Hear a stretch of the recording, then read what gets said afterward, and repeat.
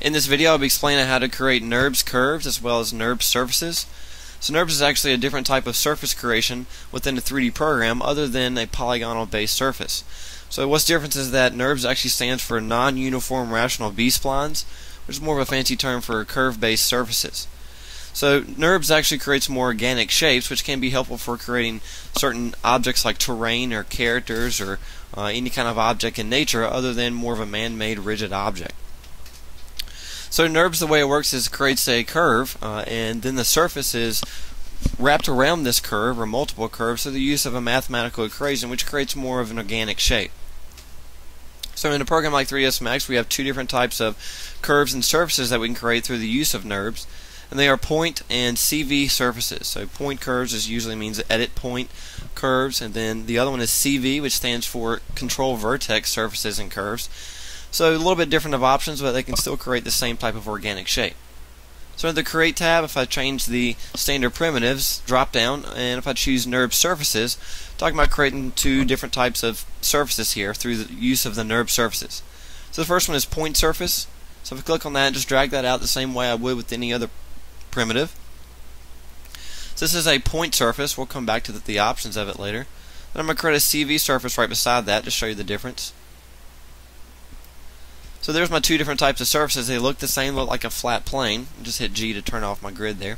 If I go to the Modify tab, I have subcomponent mode just like I would with polygons. I have the same options with a NURBS surface, just a couple different type of subcomponents. So if I come over here to my CV surface over here, which is the darker blue one, and if I click on Surface CV, I'm allowed to choose the points here, my control vertex points.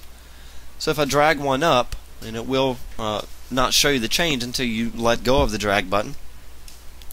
But if I move my camera here so I'll be able to see this, you'll be able to see that it does change the curve, but it actually changes a little bit different than it would for a polygon. It more has a soft selection without the use of the basic soft selection tool by affecting more area when I just pull one vertex up.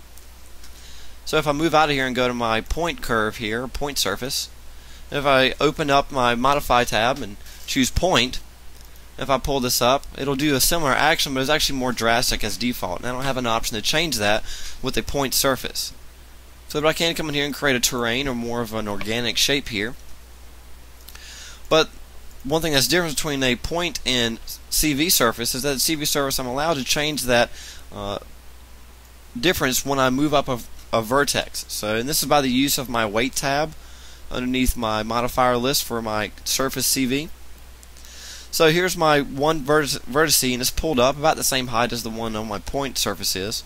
But if I change my weight to a higher weight value, it's at a low value of 1 as default, but if I change that up higher, it will move more of the geometry. So that's the nice thing about a CV surface or CV curve, is that it changes depending on my weight value. So the thing we're going to talk about is point and CV curves, so which is how an actual surface is created. So if I go back to my Create tab, but then move over from the Geometry tab and now click on the Shapes tab. So first off I'm going to talk about the NURBS Curves, and we'll come back to the splines. But in NURBS Curves I have a point curve and CV curve just like I did with the surfaces. So point curve, the way point curves work, it actually creates the curve directly where you click. So every time I click, it's going to create part of the curve. So wherever I click, the curve will follow directly to that, and it will create an organic curve in between points that I create. So all I have to do is right click to get out of the curve or complete the curve. So there's also the CV curve tool, which is a little bit different in that it doesn't create the curve right on where you click. It creates a curve within the lattice of the points that you create. So the points are actually more of a lattice.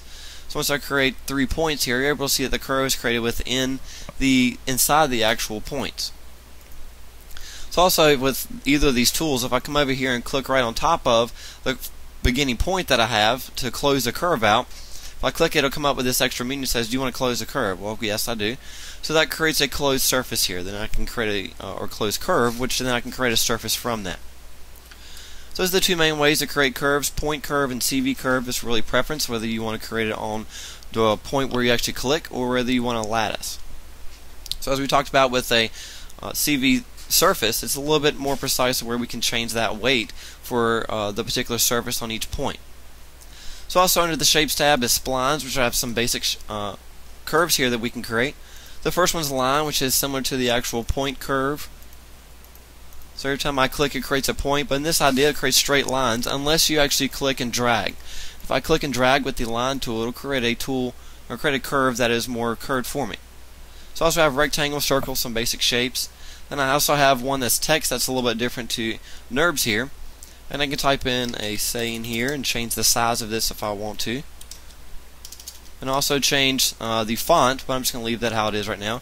And if I click in here, it actually creates the text with the font and size of whenever I type in there. So that's really nice as well. But as you notice, all the curves, they're just curves. There's no surface right now. So what we need to do is create surfaces from these curves.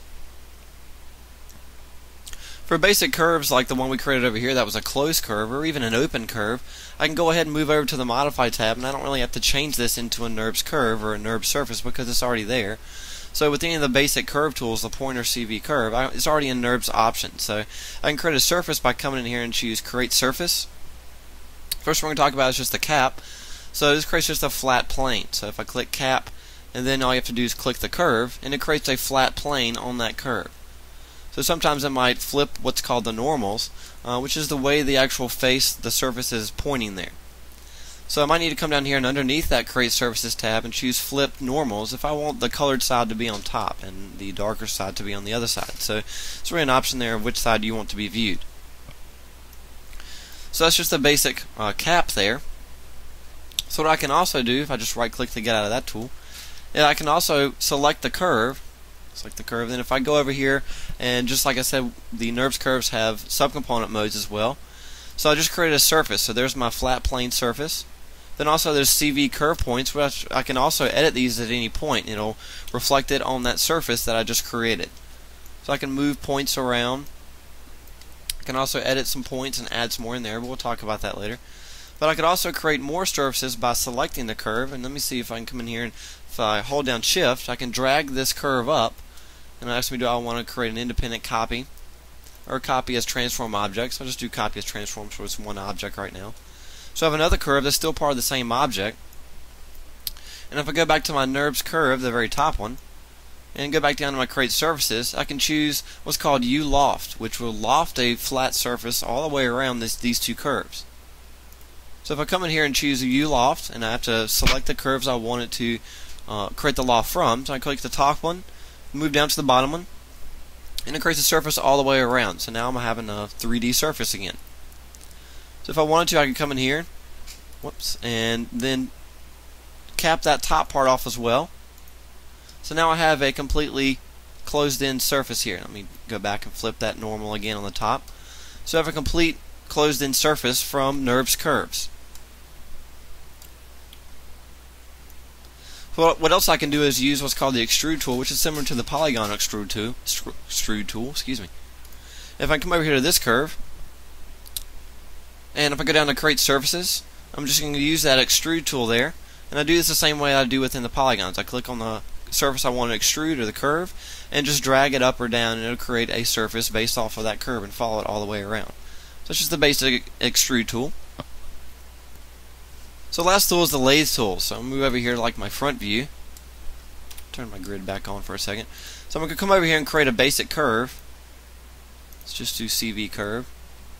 So we'll create kind of like a cup-like object here.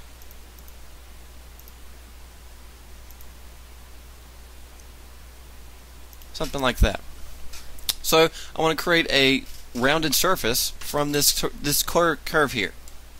So all I have to do is go back to the Modify tab and go to Create Surfaces, and I'm going to choose Lathe. So same tool, same idea here with this tool. I have to click on the curve, and it'll create a lathe version of that. So I can then come over here underneath my Create Surfaces options and choose the direction. So this is actually the direction I want, but I can choose this to a different direction, X, Y, or Z. And I can choose the align options, and also if I need to flip the normals to move that around from the inside to the outside. But those are some of the basic tools when creating some surfaces with NURBS Surfaces.